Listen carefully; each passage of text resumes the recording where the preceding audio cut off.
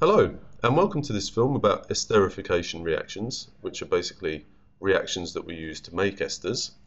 Hopefully, by the end of this film, you'll be able to put two reactants together and consider what ester will be made from them, and you'll also understand why this reaction can be called a condensation reaction.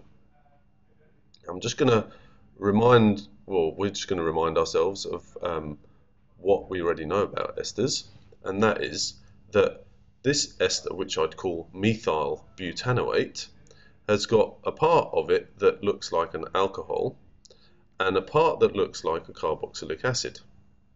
Okay, and that should give us a clue as to what we use to make them, and we should already know, because it was mentioned briefly in the other films, that if you take an alcohol and a carboxylic acid, you're going to make a molecule that's got this functional group in it, which is an ester.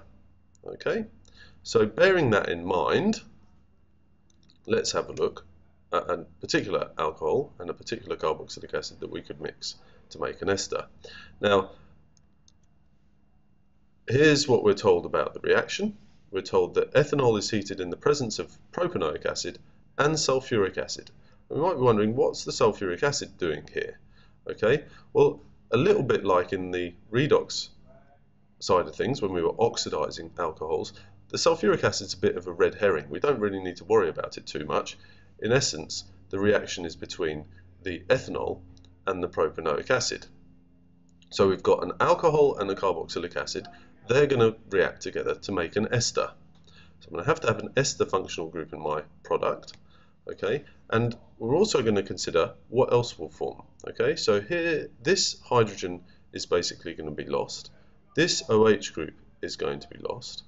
Okay, they're going to make water, and because we lose water from the reactants, or in other words, because water's formed, that's why this reaction is called a condensation reaction. Okay, if I highlight in different colors the part that's going to come from the alcohol and the part that's going to come from the carboxylic acid, then hopefully we can see more clearly when I write the products out which part of the ester came from which. Okay, so I'm just going to start with my carboxylic acid on the left, so that's CH3, CH2, C double bond O. Okay, and now we've got this new bond, which I'll put in red. Okay, there's a new bond between this carbon atom, because it's got this bond left over now, and this oxygen atom, because it's lost that hydrogen, it also has a bond. So now I'm going to go green. Okay, so there's my alcohol. Right, CH2, CH3. And I've got this new ester group. Okay, so I've formed an ester. What's the product going to be called? Well, I took ethanol and propanoic acid, so it's going to be called ethyl propanoate. I'll just write that there. So that's ethyl propanoate. So that's how to put together an alcohol and an acid and make an ester. Remember that we often use an acid catalyst, but we don't need to include it in our equation. And also, very important, we're making water when this reaction happens, which is why it's called condensation. Let's just have another look. Well, not another look, but a look at another example. Okay, this time I've got propan-2-ol. It's heated in the presence of propanoic acid and sulfuric acid. So once again, we've got the sulfuric acid here, which we're not going to worry about. It's just a catalyst. Okay, the reaction is between the propan-2-ol and the propanoic acid. Now you might be looking at that and thinking, well, that's secondary alcohol. Is it going to react differently? Well, no, not really. We're going to still lose the H from the alcohol. We're going to lose the OH from the acid. We're going to form a new bond between this oxygen and this carbon.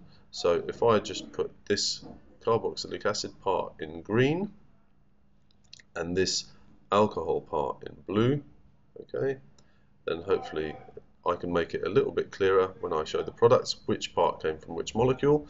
So this time I'm just going to deliberately draw the ester group the other way around, just to show that it doesn't matter which way around I do it. I've got this carbon joined to that oxygen. Okay, here's my ester functional group, which is going to include this carbon and this oxygen, so I'm going to put them in green.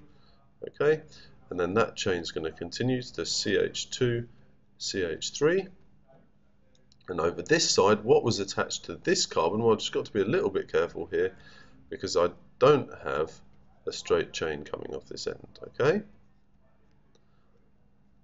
Now, how do I name this molecule? Well, that's a little bit more difficult, okay, because now my you could consider that the alcohol part is branched, okay.